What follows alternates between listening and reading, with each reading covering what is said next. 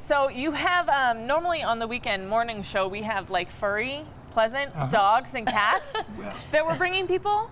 And what do you have here? For animals without fur. This is a shingle-backed skink, an Australian skink. Ooh. And he'll be one of the many animals who will be there on Grandparents' Day this Sunday at the Denver Zoo. How do you pronounce it? An Australian what do you call it? Skink. Yeah. Okay. Australian all right. skink. Yeah. And you see he's sort of sticking his tongue out a little bit, which might tell another animal that bright colors suggest I might be venomous. Oh. Yeah. But he's not venomous, right? He's not dangerous.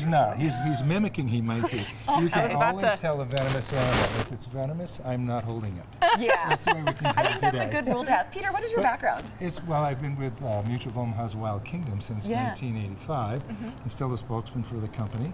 And the tie-in now is that we're sort of going back to the history of Mutual of Omaha, bringing wildlife into people's living rooms on Sunday afternoons, carrying that on to this Sunday at the Denver Zoo. So we're really looking forward to meeting people who show up and come out and visit there. Okay, and can they pet the skink?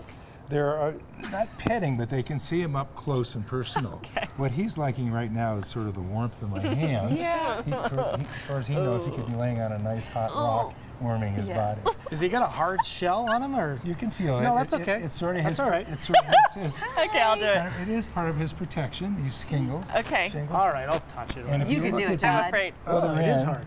It feels like an acorn. It does. It does exactly like an acorn. Doesn't it? Yeah. And it looks like he has a head on both ends, which would also confuse a predator. Oh, look right here. He's starting to shed. Oh. See this that's shed? Yeah. That's normal? So this is a defensive mechanism then? That's part of his protection. And then about every 40 days, he'll have a nice, clean, new set of skin. Wow. That's so cool. Are reptiles your favorite? What kind of animals do you like working with the most? I like them all. Yeah. I've worked with so many my entire life, and I think the important thing is we let people see them up close and personal, eliminate some fear, appreciate the fact that some species are making a comeback to the wild, and then encourage them to do something locally to help and nationally and hopefully affect public attitude about conservation. I love that. Interesting. And you'll be out at the Denver Zoo tomorrow, starting at 10 a.m.? That's right. We'll be Sounds there. good. Looking forward to seeing everybody then. Oh, fantastic. Bring the grandparents out.